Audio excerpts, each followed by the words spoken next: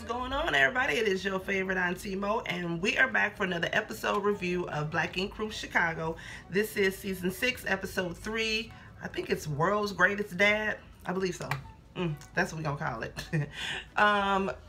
As always, before we get into the review, if you have not done so just yet, go ahead and subscribe to my channel. Let me know what you think about this video. Give me a thumbs up or a thumbs down, and then hit the notification bell so you would know whenever I upload new content, of course. And if you're not following me on my socials, please do so. They will be in the description box down below. This episode of Black Ink Crew was good. It wasn't all, except for the end. I was just finna lie and say wasn't no drama in it, but of course it was some drama at the end, as we expect. But you know what? I like Black Ink Crew Chicago so far because it ain't the kind of ratchet drama that you would have like with the New York crew. Not nothing against the New York crew, but of course y'all know I did not review the New York crew last season because it was just too much ratchetry for me, for my liking, for my taste buds, you know. But I like this episode. I liked this episode. It was good. It was, some people said it was boring, but I liked it because it wasn't a whole bunch of drama going on in it. But anyways, I won't make this review too long, so hopefully y'all are ready for the review because I'm ready to give it to you. So let's get right on up into it. So we start off over at Second City Ink Tattoo. Everybody's kicking back, chilling. They basically telling Charmaine, look here, you need to learn how to do a tattoo. It's crazy that you're a tattoo shop owner and you don't know how to do no tattoos. But then the production asked Jess, would you let her do a tattoo on you? She like, hell no, of course you wouldn't, because the bitch don't know how to do no goddamn tattoos. Anyway, so Charmaine ends up revealing to all of her staff that she is pregnant. The plug is like, whoo, girl, makes sense because you are blowing up and you could see it. I was like, damn, now if they didn't already know she was pregnant, it was like, girl, you could see her ass blowing the hell up, getting big as hell. So Jess wanted to do something to kind of celebrate everybody coming together anyway, and so she was like, okay, well, we need to celebrate you being pregnant as well as everybody coming together in the shop, and let's just get together, get to know one another. So she wants to have a pajama party at her apartment, which in retrospect, it sounds good, but we all know liquor and pajamas and niggas, and we all know that ain't gonna never be good. But, you know, she came in with good intentions. She wants everybody to get to know one another, so she wants to have a pajama jammy jam at her apartments. So Charmaine and Nick are at their house. Now, Charmaine is trying to impress her Haitian mother-in-law now. Mind you, her mama is excited. She done went back to New Orleans, excited that she about to be a grandma, and, you know, she happy. Now, Nick's mama, on the other hand, she's still upset because they didn't get married traditionally like she wanted them to up in a church. Nevertheless, they married, and Charmaine is trying to do what she can to impress her mother-in-law, right? So she decides she wants to make an authentic, home-cooked, homemade Haitian meal to give to Nick's mom, right? So she in the kitchen. Now, first of all, Nick walked up in there. He was like, dang, if you want to do this, baby, you could have came and got some pointers for me. I could let you know what to do. Charmaine like, baby, hold on, I got this. I got some recipes off the internet and I'm good to go. I got this. Nick like, hold on, baby. I don't think recipes off the internet is really what's gonna cut it, because you know my mama crazy. So let's kind of hold up and back up. She like, no, Nick, no, don't you worry about it. I got this. So y'all already know how Charmaine do. She hard-headed than motherfucker, right? So she is in that kitchen trying to slave and cook. She done made the different dishes and this and the other, right? Nick mama walk in. As soon as she walk in, she got her damn nose turned up and she's like, oh, what is this that she's doing? I can't understand what she's doing. And Nick's Nick is like, hold on, mom, you know, she's trying to cook for you. You know, she done made you some homemade dishes. You know, you hungry? She's like, I'm hungry, but the smell of this food that just does not, like, she was wrong. She was wrong as hell coming in there, right? So Nick is like, you know, she wants to cook you a traditional meal. You know, she's trying to make up to you. You know, mama, just give her a chance. She's trying to do something nice, right? Now, off the bat, she better than me. Because you in there, you know, you're trying to press his mama with this meal. You pregnant. You tired and all of that. You could have went and bought some damn a taco box from Taco Bell. Went to churches like all black folks do when some family come over, get a big old bucket of chicken and some sides from HEB, some tater salad or something, and let her do that. But you trying to impress this woman with her own culture and her food and all of that, and she already tripping off the bat. So she, you know, Charmaine serves her the food and she talking about the food is dry and, oh, I need what, I'm gonna choke. She was wrong for that. She was wrong as hell for that, because again, had it been me, you know, we done went and got some chicken and some sides. That's just me though. So she tries to impress her with the food. Of course, Nick mama saying that the food is all nasty, it's dry, says she about to choke, she needs some water. So Charmaine gets pissed. She gets up and she walks away. And I'm glad for Nick, because he stood up for his wife. He was like, look here, mama. She didn't have to do this. She trying to impress you. And you coming in here and you giving her attitude and all of this, and that ain't right. You know what I'm saying? You just gotta understand where she coming from. She trying to do this for you. And you know, when she gets up and walk away, Nick mama gonna have to say, oh, she's upset about this. Why is she upset? And I'd have been like, bitch, you.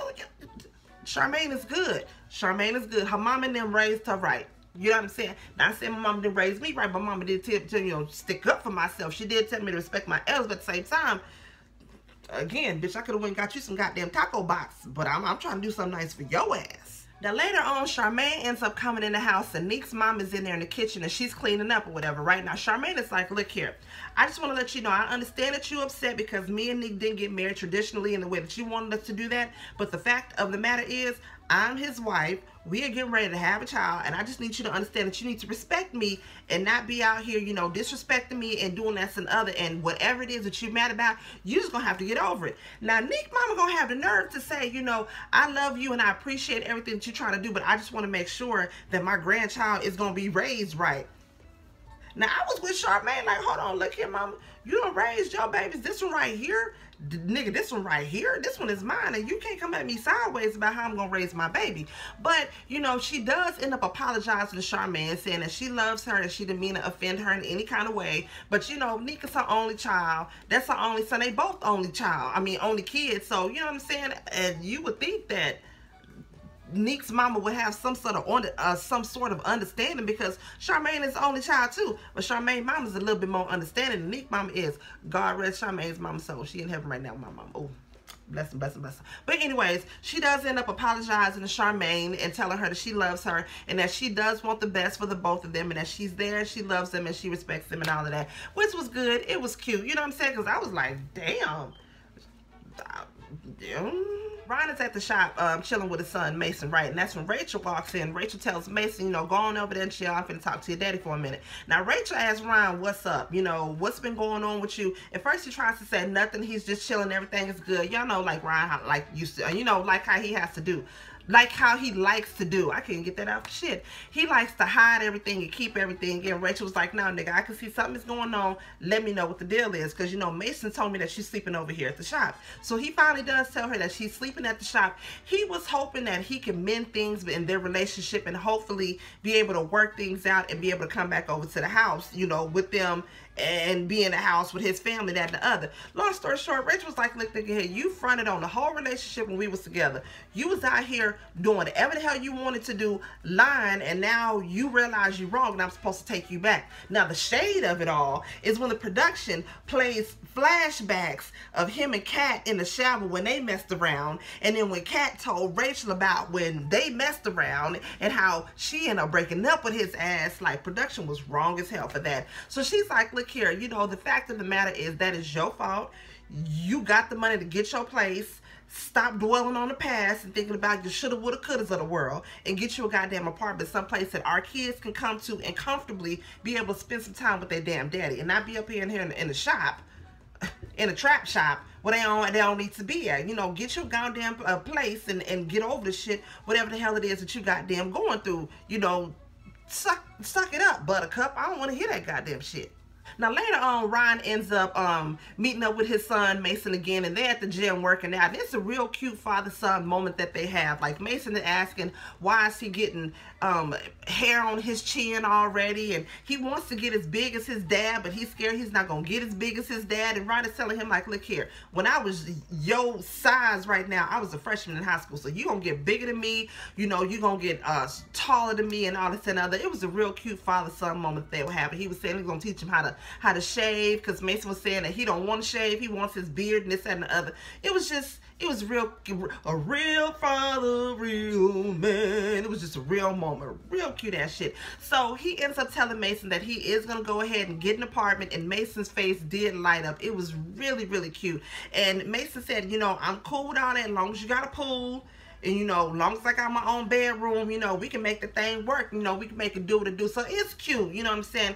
Ryan finally gets his head out his own damn ass and decides that he's gonna get him a place for him and his kids, and the nigga ain't gonna have them up there at the trap barbershop. I mean, at the trap tattoo shop. No goddamn mo. So shout out to you, Ryan, for getting off your ass and doing what you're supposed to do, nigga. So we got Fly Tatted, Prince, and Jess. They all out riding around. Jess say the West Side Boys, Chicago, taking her out around the town so she can see, you know, what life is like over there in Chicago. Now, mind you, again, Jess is from London. You know, I think she's from like the upper middle class place of London, so things are kind of different. She sees the difference between the way people are treated, black people here in America, as opposed to black British people, how they're treated and this, that, and the other, right? So they took her to the local, you know, chicken joint and told her to get some chicken with some mild sauce. You know, she's like, okay, I'll chicken with mild sauce. Anyways, they teaching her about the hood, this, that, and the other. I think it was Fly Tatted said he had just recently lost his brother. KJ was shot 3 times in the head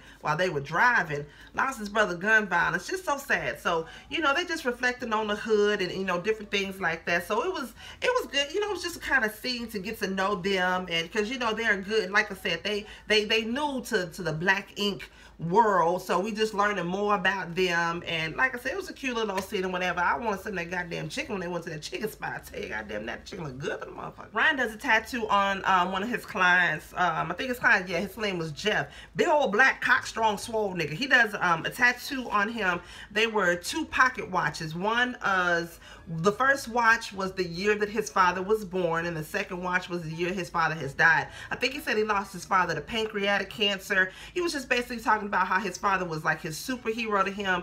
He loved his father. He missed his father. He didn't ever think anything would happen to his father. So when he lost him to cancer, how, you know, how bad it hurt him. And Ryan was just reflecting on how, you know, he was glad that his daddy didn't hold any resentment towards him when he kind of pulled away, when he was in his own feelings about, you know, his sisters dying, when he was grieving, you know, this, that, and the other. So, you know, Ryan did that. The tattoo turned out, you know, real nice. I've said it once before and I say it again. Ryan is one of the best, if not the best, tattoo artists on these little reality shows that they have. And Ryan, to me, hands down, is the best tattoo artist of all of them on there. So the tattoo turned out really, really nice.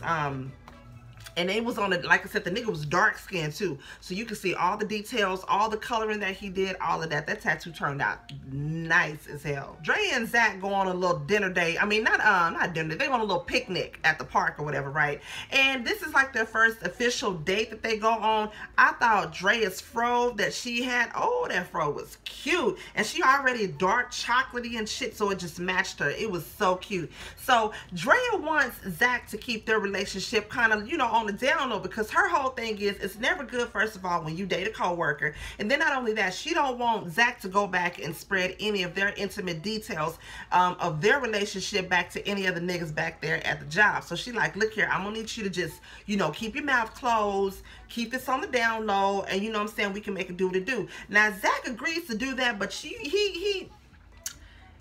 seemed kind of bitch-like, so you could already tell off top that he wasn't finna keep none of that to himself, because he just got female tendencies about him. I'm sorry, but he does, and I knew, I'm just saying. Don is at the house playing daddy daycare. Four comes over there to the house, right? I don't know what Don went and did. I guess he went out and ran some kind of errand or something. So Four was staying there at the house babysitting the kids. Now, of course, we all know from the last episode, Don wants Four to get him a goddamn wife and settle down somewhere, have him some kids and be married, so he won't get arrested over the pussy no damn more. Because y'all remember Four got arrested for getting the head in the car. Y'all know all that. So, Four is babysitting while Don goes out and he runs whatever errand he's running. Child, it is so damn funny. DJ and Ashton are running Four's ass ragged. And it couldn't have been for no more than a couple of hours that he was sitting up there babysitting their ass, but it was so goddamn funny. DJ and Ashton had this nigga running back and forth, out of breath. He trying to show Ashton how to brush his teeth. He like, look at DJ, see how he doing it. Baby Ashton like, I don't give a fuck what DJ doing. He turns and puts his toothbrush in Ashton's eye, damn to take that baby whole goddamn eye out. Ashton crying. Don coming back like, hey man, what the hell is going on? Four like, look here, I love me some kids, but I ain't ready for no damn kids. It was cool. You know they probably gave them goddamn kids some Mountain Dew or some Skittles or something. Told them, look here, I need you to act as crazy as you can for Uncle Four so we can get this shit on film. And that's exactly what they did. And it was cute, but afterwards, Four was like, This daddy shit ain't here for me. He still ain't over Nikki all the way either. I don't care what nobody say. That nigga still in her feelings and hurt over not being with Nikki. He is. And until he can get another bitch like Nikki, he finna still be out here getting arrested over the pussy, because that's just what he do. So it is the night of the pajama jammy jam that's going on at Jess's crib, right? Everybody over there, they chilling. They end up playing, was it Truth or Dare? Long story short, I think it's Zach. Y'all, my husband in there watching football. Y'all know how y'all men are. Zach keeps flirting with Drea. Now, mind you, Drea just said, nigga, look here, I want to keep this on the low. I don't need nobody all up in our business about our relationship or nothing. You know, relationship, none of that, right? He like, all right, cool.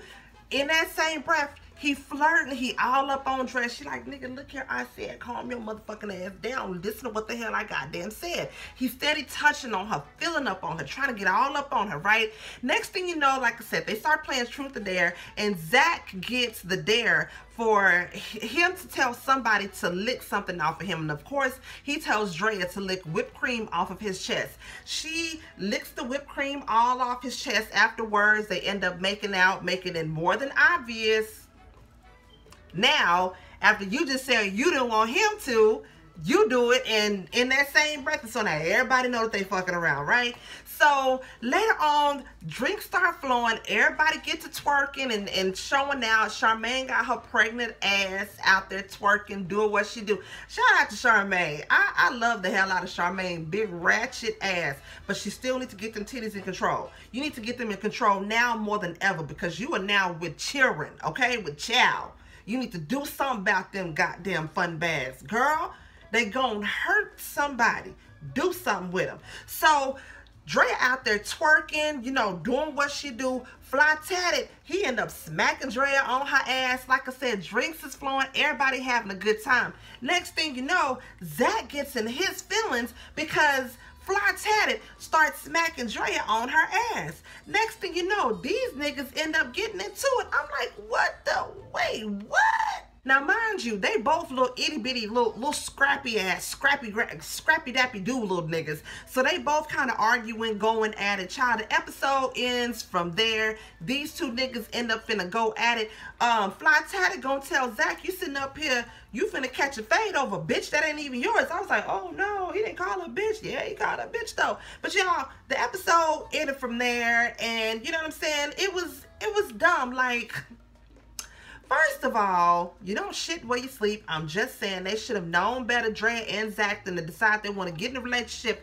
and y'all work together. So y'all should have known that there was going to be consequences and repercussions that came from that. But we gonna see what's gonna happen on the next episode, because even more drama is gonna come from their little relationship that they having from that. Y'all, if it was anything that I missed, y'all already know. Drop it down below and let me know. Please don't forget to like, comment, subscribe, and share. And Auntie Mo will see y'all in the next video. Peace out. What's up, y'all? Do me a favor and share the video. Please make sure to subscribe to my channel. Let me know what you think, and hit that notification button so you will be up to date when I upload my latest videos. I holla.